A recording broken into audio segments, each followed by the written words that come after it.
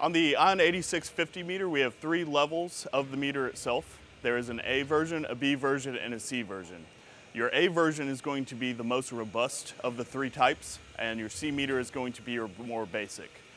Basically what you get within those 3 packages is, if we start with the C level, that's your basic type of revenue grade meter, where you're going to direct that towards your different utility customers that are focused more on just revenue metering itself. What you get when you get to the B level is advanced communications on that type of device. So that basically means that you're going to get that Modbus mastering capability. So with that Modbus mastering capability, you're going to get the ability to talk with different devices that you may have on your system. That could be other meters, that could be generators, breakers, or any other types of devices that you may have on your system that are talking Modbus. At the A level, those are really focused more towards your power quality customers. So you may put those on industrial customers that you may have on the system.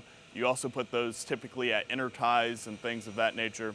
And those are going to help you to capture all the different types of power quality events that you have on your system. So if you need to do waveform capture for sag swells or transients that you may have on your system, that's where we're going to use those types of A devices.